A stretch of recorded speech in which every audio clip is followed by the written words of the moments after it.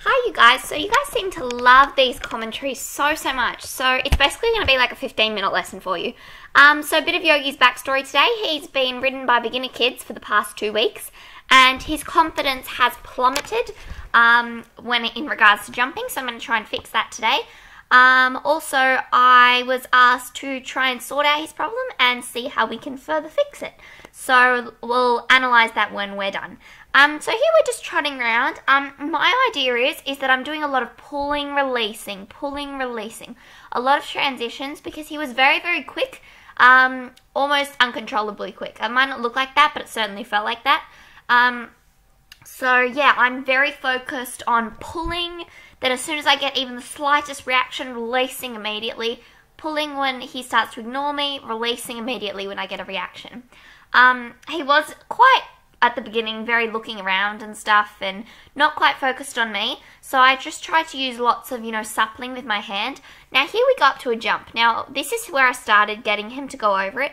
I find that I like to put my horse in front of the jump if they're scared of it, give them a pat, talk to them, reassure them that everything's okay. And often I like to do this from both sides. So as you'll see in a second, I actually switch around and go to the other side of the jump.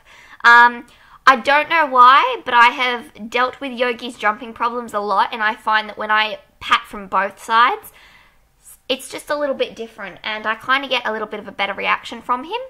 So I'm just patting him. He can't see me, but I'm giving a very reassuring voice. I'm very reassuring in regards to my voice and what I'm doing. Then I come round. I don't take too much space because I don't want to give him too much time to think, oh, I should back out. The first time he actually does go over it, which is great. So I let him off in trot. What Yogi likes to do is he likes to race up to the jump when he sees it. That just, I think, makes him feel more confident that he can get over it. So here, this is kind of just a test run. So I'm actually got one hand gripping onto the mane.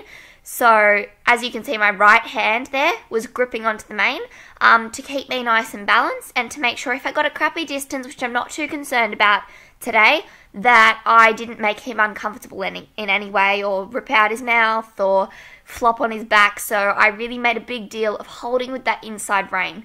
Also as well, when he did that, I gave him massive pats. I really wanted to reward him because, as I've heard from instructors over the past couple of weeks, him jumping anything has been a real difficulty.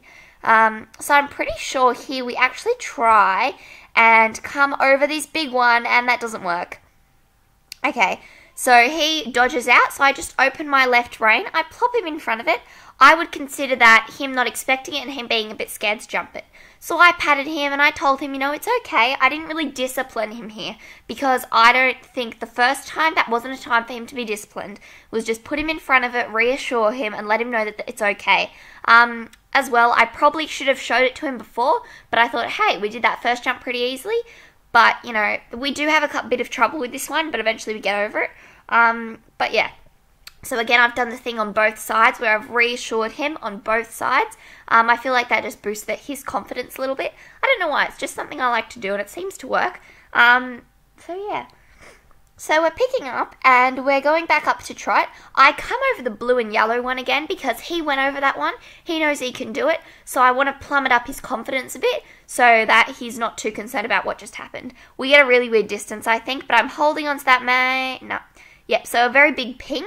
But because I was holding onto that mane, I don't feel like I ripped out his mouth or I yanked him at all. So I feel like that made it a bit more of a comfortable experience for him and for me. So I really reassured him after that and made a big deal that, good job for jumping it. And every time over the next couple of goes he refused this one, I went back to that one to reassure him you can do it. In the end, we got there. So I'm pretty sure he refuses again. So we're coming up to it. He looks at it and he's like, no. Okay, I think that was not enough momentum, personally, from me. I shouldn't have come up to that. So I put him in front of it. Again, I still think that that was him being a bit scared. So I gave him a pat, but I said, hey, as soon as he stopped. So he knows, I'm slowly applying more pressure. I want to give him the chance to do the right thing before I discipline him. So I come back again over the blue and yellow one to boost up that confidence again. Holding onto the mane, big ping. And again as well, you'll notice too that I'm not continuing on around. You may notice. I don't know why I'm doing that. I think I kind of just wanted to really focus on the jumps and not too much about anything. I'm not concerned about his frame at all. He does go around really nicely, but I wasn't concerned about that at all this day. So we come around again, and I'm pretty sure he stops. Now, what I do here is you'll notice on my right hand, that was just naughty. So I'm not actually, you might see in my right hand, I'm not actually flicking him, touching him with the whip, but I'm flicking it at him, just slowly building up that pressure. I've given him a chance to do the right thing. Now he's just being cheeky, so I slowly increase that pressure that I've got. I'm not hitting him with the whip, but I'm flicking it, because I figure if you're going to hit a horse, hit it on the bum. So we come over that blue and yellow one again to boost the confidence back up. And mine too. I always hold on to that mane. It's very helpful. It always helps me out with crappy distances that I might get. On any horse, to be honest, I always hold my mane. Even if it's just with one hand and you're steering with your most predominant hand, I always am holding my mane. Especially on a pony like this, who's quite unpredictable when it comes to jumping and jumps a bit funny at times. Oh yeah, we had a lesson that came into the arena, so that's okay. So I just for the rest of the ride, I just worked around them, so yeah. So now I come up to it again, and I'm constantly got my leg on, kick, all the way up to it, and he jumps it. That was a very big ping, but again, I had my hand gripped onto that mane, my inside hand, and he was going quite well. So I'm pretty sure we come over again. Yay, good job. He flies off a bit. I think a bird flew out and he spooked at something. That's okay, so I just let him have his little run. Tried to bring him back, pulling, releasing, pulling, releasing, pulling, releasing, giving him a chance to stop whilst the pressure isn't on its lowest, if that makes sense. So here we're just trotting around. I'm pretty sure we go over that blue and yellow one again. You may find this video quite boring because it is very repetitive, but me being so repetitive, I want to constantly remind him, you can do this, you can do this, every time he jumps it. That is why we are repeating the same thing a lot. So I understand it might look quite boring, but I feel as though every time he goes over it, he's that little bit more confident about it. So as you may have noticed there, he is quite rushy, so he needs to come in at quite a fast pace to feel confident enough to jump it. For the first few goes, that's okay. Towards the more end of the ride, I try and fix that, and I think we do a pretty good job at fixing it. But yeah, so I feel as though as well, a reason why he does refuse a lot is because kids tell him to go forward, tell him to go up to the jump, he locks his eyes on it, he paces at it, and they panic, so they pull back, and that discourages him from jumping it. So here you'll see he's quite quick, but I don't try and pull back on him. Instead, when I'm rising, I try and mentally slow my rising down, so he has to fall into pace to feel more comfortable. So here what I did, because I felt like he was rushing, I just brought him up to the jump. I stopped. I didn't do anything. I just sat there for a bit, trying to let him realize that eventually you'll get to the jump. He has the momentum to jump it. I've jumped him from a dead standstill where he's refused, and he can do that perfectly fine. So he's got the momentum. He just needs to believe he has the momentum, and he's going to get there eventually. So here you see how you probably can't see too much because that horse just went in front, but my rising really slowed and my body went back, but I did not pull on his mouth at all. I also halted on the line so that he doesn't run off after the jump, because he was developing a bit of a habit of doing that.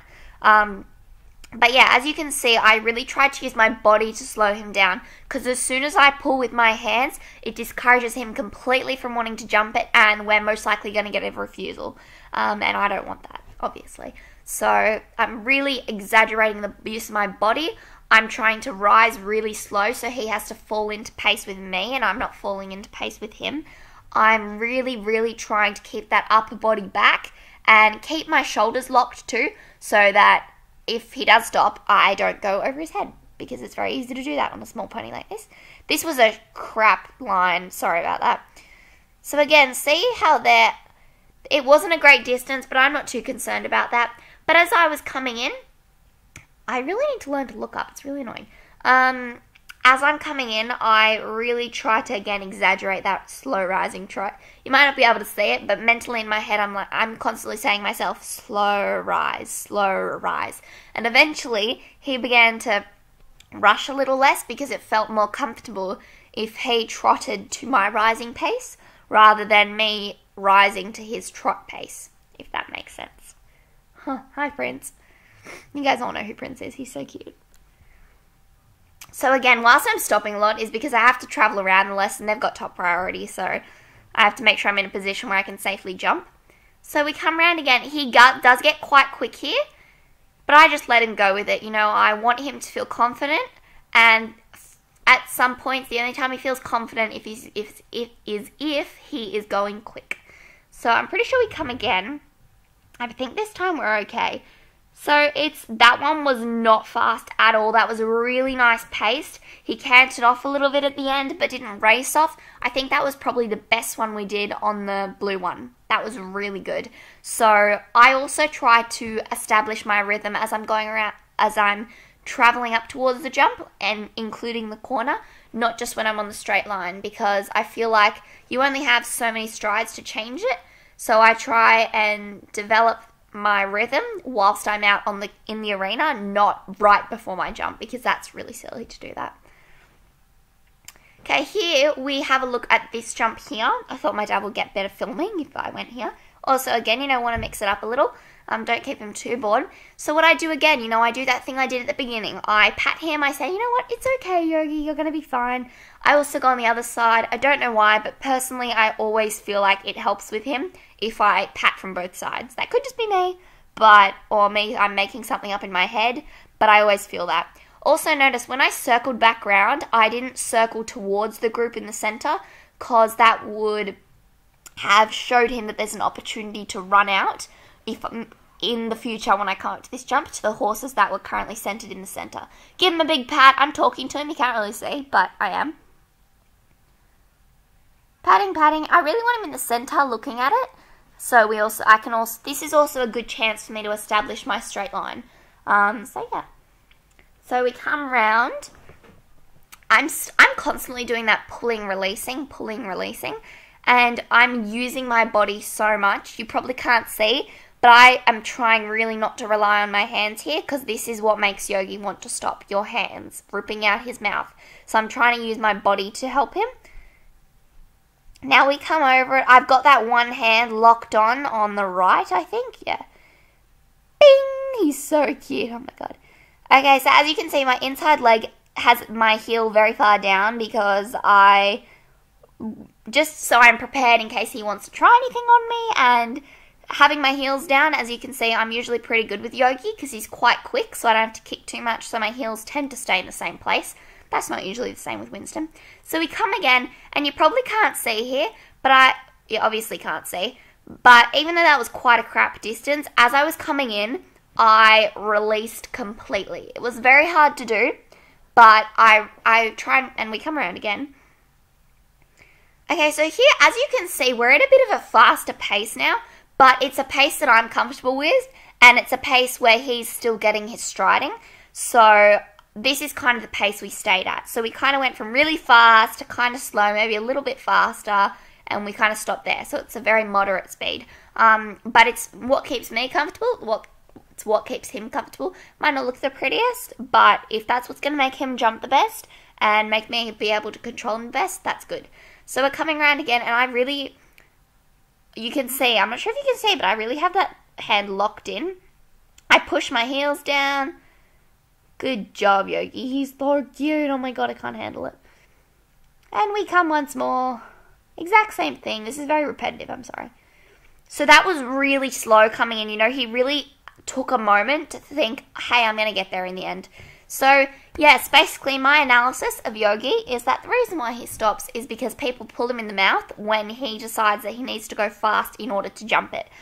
Personally, if you're at my riding school and you jump Yogi, let him go fast. Use lots of pull release and try and use your body to slow him down.